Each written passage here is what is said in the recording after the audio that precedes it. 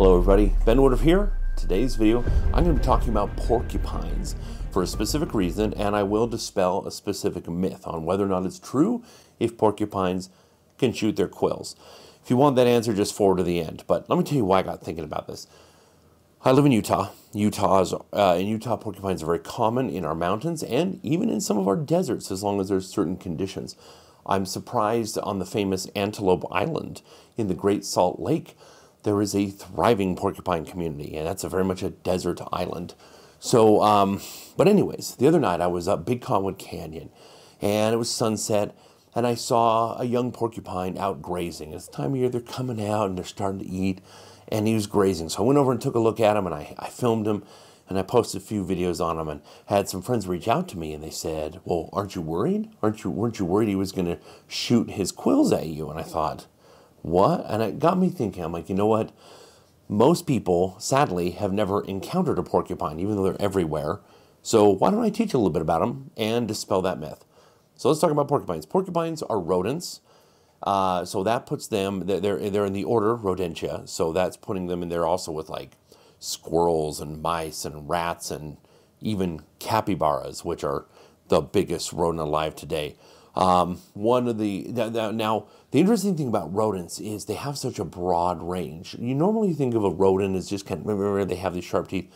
So we're going to take a look. This is the skull of a beaver, which is another type of rodent. And one thing I want to show you about the teeth, one of them is kind of broken off here, but the teeth of rodents grow forever. So this one is loose, and I'll show you. See how it just kind of falls? It just kind of keeps growing forever. And so it's a conveyor belt of tooth that keeps growing, growing, growing. Rodents must constantly chisel down their own teeth, and if they don't, the teeth will eventually pierce through their own skull and kill them. So it's very important. So rodents are well known for eating very dense things like bones and antler. And in fact, it's one of the things we see with porcupines, both in America and old world porcupine species will eat bones, oddly.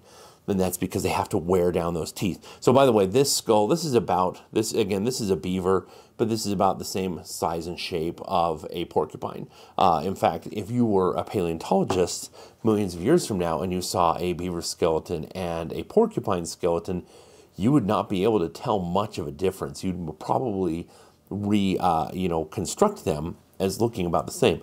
One's aquatic and has a big old flat tail. And lives this weird aquatic lifestyle. The other one lives in trees and has these huge spikes all over it. Very different animals. They're both rodents. But I'm going to show you actually how big some of these guys got. This is the biggest prehistoric rodent that we had locally. This is called Castoroides. This is the giant. This is like a 250, 300-pound beaver from the Ice Age. You compare this guy to this, and it's no contest. But again, those are rodents that are closely related to porcupines, but it's not what this video is about. So let's get back to the porcupines themselves. The porcupines are rodents. They've been around for millions of years doing their thing. They have quills on their backs. Some of them have them all over. There's several different species. I think there's like 20 species of porcupines all over the world. They are an old world and a new world species, but the quills are made out of hair. Same hair as your hair, and also the same hair as your fingernails. That chemical is called keratin. Keratin is used to make horn. So you think of like a ram's horn or a rhinoceros horn, that's made out of hair. And so are your fingernails, and so is your actual hair. When you look at a porcupine, they do have fluffy, soft hair, but they also have quills that are made out of hair, but they're stiff. Now, when porcupines are born, all their hairs are soft. But what will happen is over time that those will harden and grow. And all of those quills, just like any hair, they will kind of molt off. I guess they shed. I'm a falconer, so I'm used to the term molting for feathers coming off. But they shed, right? Hairs fall out. They grow for a while, and they fall out. Same thing with quills. So porcupine quills just fall out on their own, just willy-nilly anywhere throughout their life. But the quills themselves, they're actually also kind of a defense mechanism. So those quills, so on any species of porcupine, if they're threatened, they're gonna, which is a fear response. We assume they can control it, but it's a fear response. If you're scared, you get goosebumps, right? And every little hair, there's a tiny little muscle attached to each hair, and it makes those hairs stand up. What good does that do us? Not much, but it's true of all mammals. You think about a cat.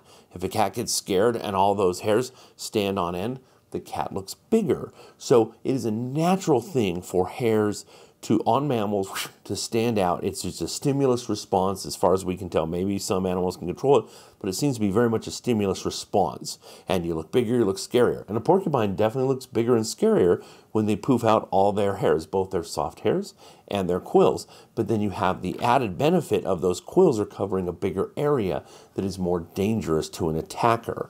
So then what happens? Well, I guess we'll jump right to it. They cannot shoot their quills, not at all. The quills are attached to the body, but the tip of each quill, I'll show you some images through an electron microscope. They have micro serrations.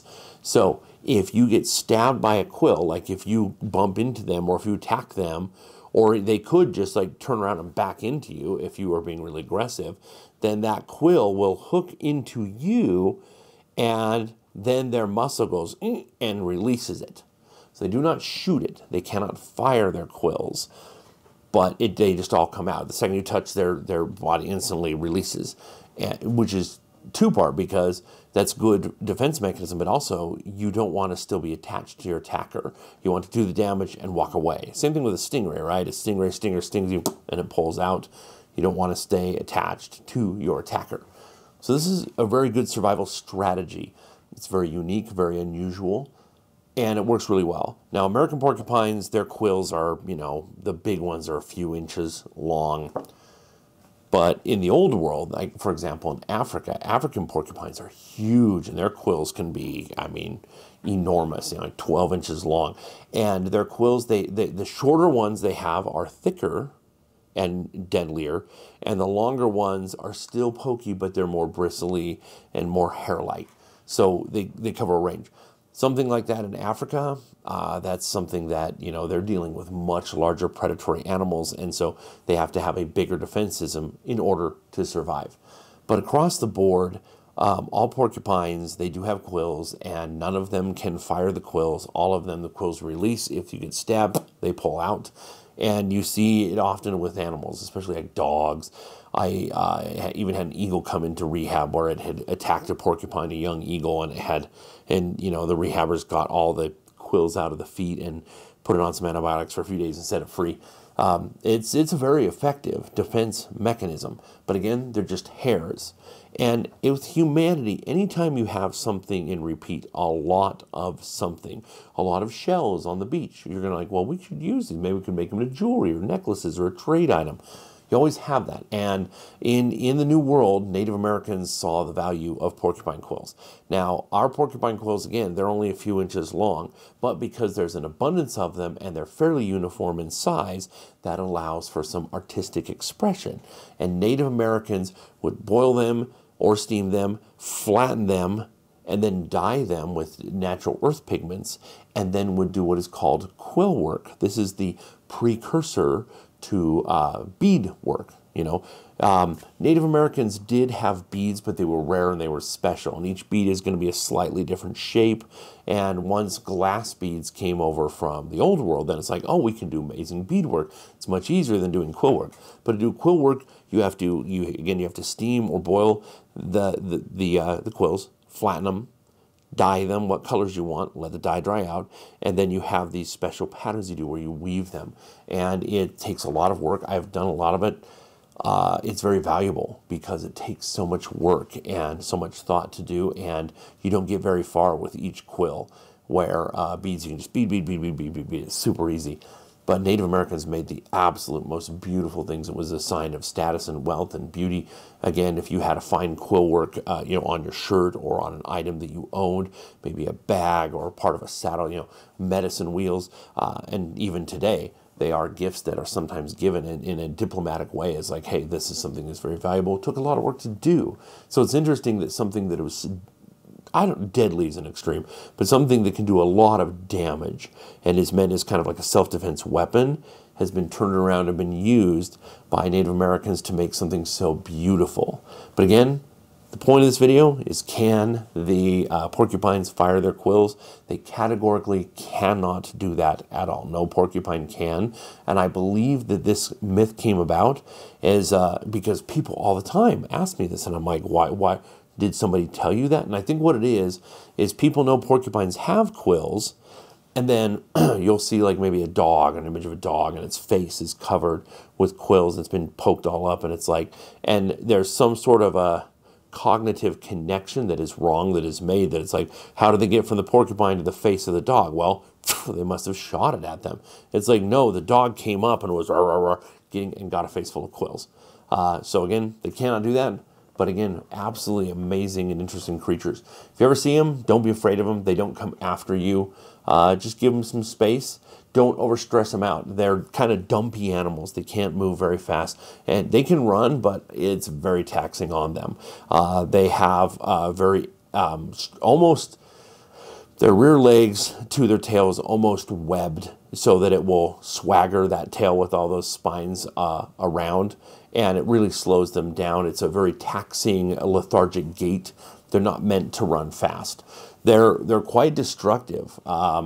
Just like beavers, they will chew apart just about anything. I had a friend who was running a summer camp one time, and they had a yurt that some of the staff was living in, and it was on this frame of all these like 4x4 posts, and the porcupines were just eating apart the the frame for the yurt and eating the door itself. They sent me videos of them eating the door. They'll eat a lot of live plants as well as a lot of dead plants. They will graze, as I showed you the other day, but they can be quite destructive. So sometimes they have to be removed and transported to another area if they've keyed in on a site and they're just destroying all the trees in a set yard, or destroying property and eating houses. It's kind of wild. But again, they have teeth, and again, the teeth are just like this on a beaver. They are absolutely identical to these teeth, and these teeth, they just keep growing and growing and growing throughout life, and they never run out. They keep them razor sharp, and that's what they do. So anyways, I hope you enjoyed learning a little bit about the truth about porcupines, and if you haven't already, if you could hit subscribe, I very much appreciate it. And as always, just always remember, life is a gift, so never stop learning and never stop exploring. We'll see you next time.